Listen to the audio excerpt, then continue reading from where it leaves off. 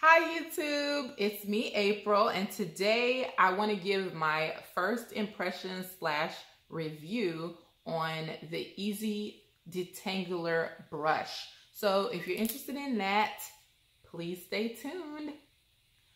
Okay, so quickly some little facts about the brush. I paid $14.95 for it. I ordered it on November 3rd. It shipped November 7th, and I got it on yesterday, November 20th. So I was very excited to try it out today when I washed my hair. So quickly, let's get into it.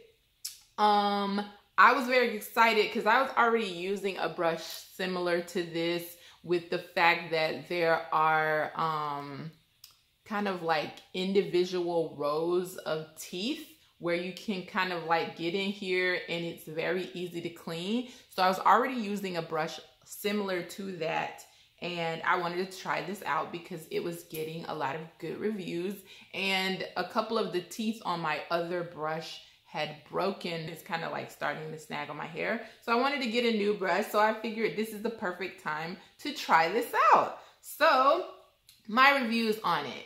In terms of the actual detangling, I will insert a video here. I'm going to be doing a live demonstration with this detangling brush. I literally just got it in the mail yesterday, and you and I both will be seeing how this works on my hair because I have not used this yet. So I'm gonna start with this section that I always start with and give it a fair try. I have conditioner in my hair, and it's actually this that I'm about to wash out. But anyway, we shall see how this goes, both you and I. It's safe to do vertical first and then proceed to do horizontal. Ignore the shade, that's normal, but let's see how this goes. Wait, let me try what they actually said to do. It said to go vertical first, then go horizontal. If I have a way that I do mine, I want you to see how this goes.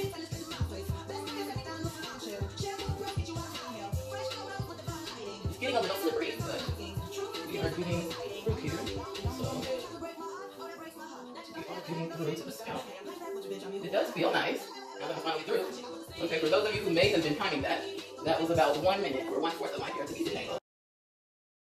I do like the amount of time it took to detangle. So I do wash my hair in 4 sections. As you, wow, my hair is still wet. I have 4 basically like plaits here, or whatever you want to call it, twists. I wash my hair in 4 sections, and I air dry my hair in 4 sections. So it only took me, for the longest detangling section, it took me probably 2.5 minutes, 3 if I'm trying to be like really conservative. But the least amount of time it took me, I believe, was this section, and it took about 1.5 minutes. So I really can't knock it, like to be able to detangle one section of my hair in 1.5 to 3 minutes.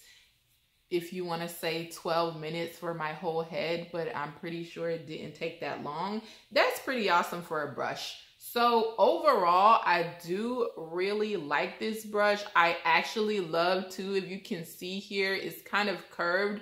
So when you actually brush your hair, it fits nicely, and it actually does feel really nice, the teeth on the scalp. The only con that I have on it is that it feels like you're gonna be able to grip the brush really well here, but I'm telling you, once conditioner gets on that, it is pretty slippery. Like there's nothing to like stop your hand from going all the way down the brush. So after a while, I did get a cramp in my hand, but whatever, you know, in terms of comfort and the amount of time it took to detangle my hair with this brush, I will give it a B+, and that's mainly because of the cramp that I got in my hand from, like I said, once this gets pretty slippery with conditioner, it's gonna impede your workflow process, because you're like constantly gonna be having to